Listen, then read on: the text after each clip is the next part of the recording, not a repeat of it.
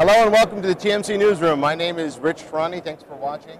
We are at Interop 2011 in Las Vegas. On our program is Mark Straton. He's the SVP of Global Solutions Marketing at Siemens. And Mark, welcome. Thank you, Rich. Glad to be here. We're thrilled to have you. And one of the trends at this event has been, without a doubt, just the move to the cloud. And I was hoping we could talk about how, in the communications market, the cloud is playing. How are companies going to the cloud in telecom? Yeah, well, of course, as you know, there's a lot of hype around the cloud at the moment, and I think there's always a question as to how big it could be in the enterprise, but what we're really seeing is really massive uptake over the last 18 months, but for a private cloud. And so we've got about almost 1,200 private cloud installations worldwide in all continents of the world, all sizes, all industries, some of the biggest names out there that you can imagine.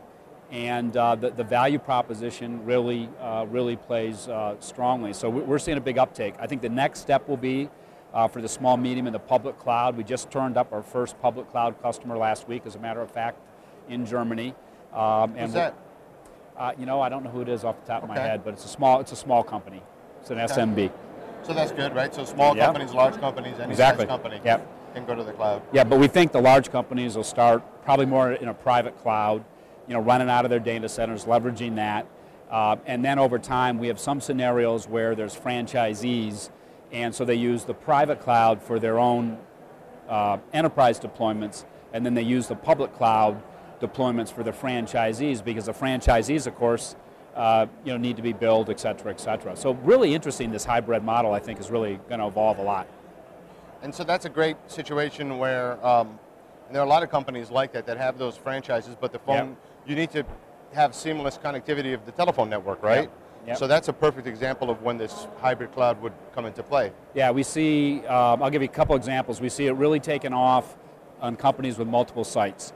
So Commerzbank in Germany, they started with 1,200 branches, right? And now they're actually backing into their medium and large offices to run a private cloud. Now we have other scenarios, Arcos Dorados, which is McDonald's in Latin America. And so they have a data center in Latin America, in Buenos Aires, and they'll have 1,000 locations from Argentina, Chile, Brazil, all the way up into Mexico that'll run off this private cloud.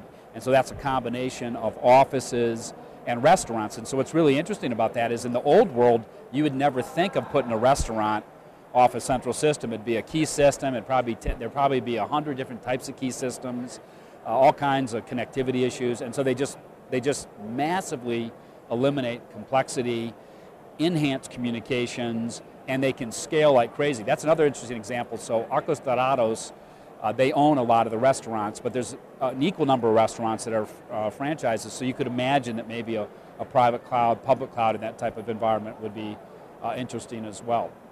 We have a number of medium-sized companies here in the United States as well. Town of Enfield in Connecticut, very interesting deployment. Clark Atlanta University in Atlanta is another interesting medium-sized deployment. So customers of all sizes are seeing benefits, and we have many of the Fortune 500 as well are into deployments of these scenarios now. So it's been an exciting time the last few years for your company. Yes, it has. And we've come out of being for sale by Siemens, and now we're part owned by the Gores Group of Los Angeles and Siemens. We've had a great new CEO, Hamid Akavan, from T-Mobile in Germany, and he's brought a lot of stability to the company. We are absolutely financially strong. We're growing. We have a big cash balance. We're looking for ways to enhance our building. We have a good strategic plan to move forward, and we're focused on the future, and I think we're going to do well for ourselves. So one of the more interesting areas right now in the communication space, certainly from a growth perspective, is the session border controller market. Definitely. And your company has recently come out with a product in that space. Can you tell us about it? Yeah, at this show we announced the OpenScape Session Border Controller.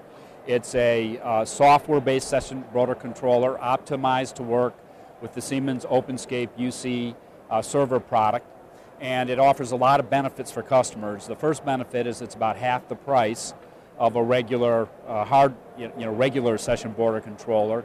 It's integrated into the management system, and it has really good scalability. It'll scale up to about 4,000 sessions, and that translates roughly, you figure 4 to 5 to about, so anywhere, let's say anywhere from, depending on your traffic load, 12 to 20,000 users, which is about 98% of the market. Because not everyone's on the phone at the same time. Yeah, not everyone's on the phone. It's like trunking. But it gives customers a lot of benefits. The first thing is really massive reductions in network savings. And in these private cloud examples I was talking about, including ourselves with what we call our Star UC self-usage product, we have a really detailed white paper on it. But the network savings by switching to SIP is just massive, and the session border controllers provide the security and some of the management tools that you need to do that. And it allows you to centralize your trunking, so you don't have to have trunking in all these other locations. So it's really an elegant solution that reduces complexity, massively eliminates cost. So it handles your trunking. It also supports teleworkers securely, remote branches securely.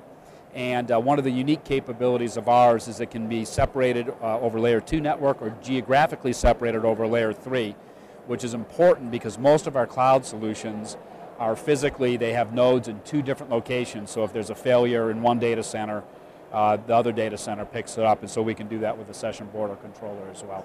And it's probably worth pointing out that your company does partner with Acme Packet, who's the major player in the session border controller space. Yeah, we do, absolutely, and we plan to continue to partner with them.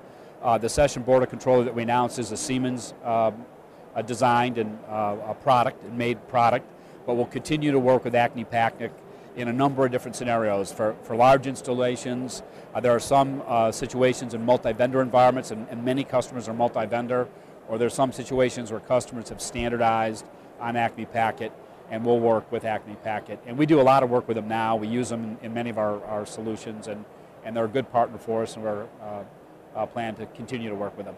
Awesome. Thanks for being on the show, Mark. My pleasure.